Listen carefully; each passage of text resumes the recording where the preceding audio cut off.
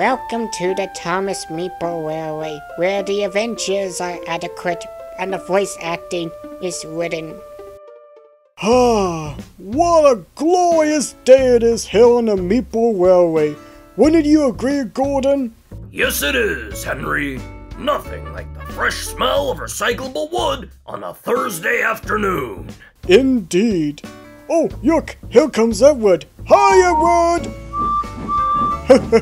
What a lovely chap.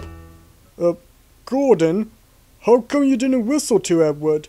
I don't talk to that guy. What? He's one of our oldest friends on the island. Did you two get into an argument recently? Nope, no argument. I just don't like the way he looks right now. That's a very confusing statement. Oh, hey, here comes Percy. Hi, Henry. Did you see Edward puff through here? Yeah, we did. I have to say, for his age, he sure looks mighty healthy.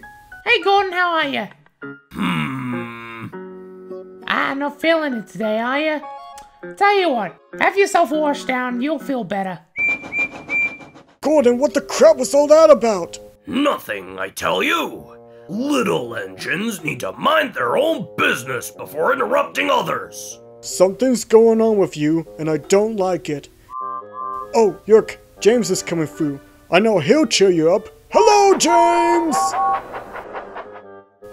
Okay, Mr. Pouty Bottom, what's going on with you today? What are you talking about? First of all, you didn't say hi to Edward. Then you were completely rude to Percy, and you didn't bother to say greetings to James either. I remember earlier you didn't like the way Edward looked. Do you have the same issue with Percy and James as well? I don't have... Ah, bother. Yes, I have an issue with how they look. What is it with the way they look that makes you so cross? They've got no domes. Excuse me?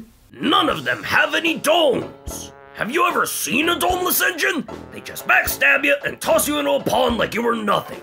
Never trust domeless engines. They're not respectable or trustworthy. You know what, Gordon?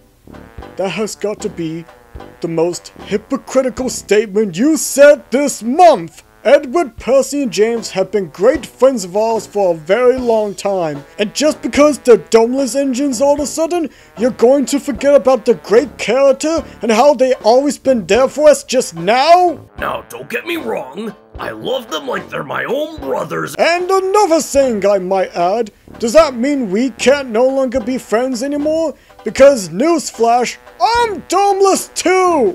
Wait, you are? When did this happen? And to further add on to my point, have you even looked at yourself in the mirror lately? Mirror? Do I have a zit on me or... Oh no! You're not saying? Yes, I am. Don't be silly, Henry! I'm not a... It's heresy! Have a look for yourself. No! It can't be! This can't be real! This is impossible! Henry!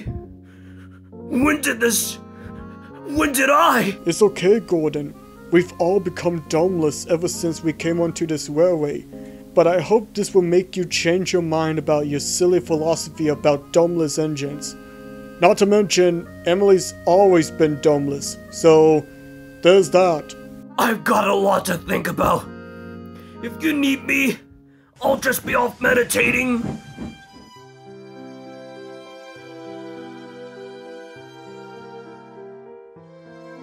Never trust domeless engines. They're not respectable.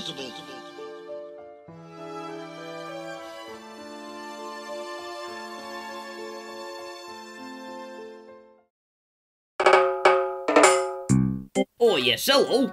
I would like to have 24 bagel sandwiches, please.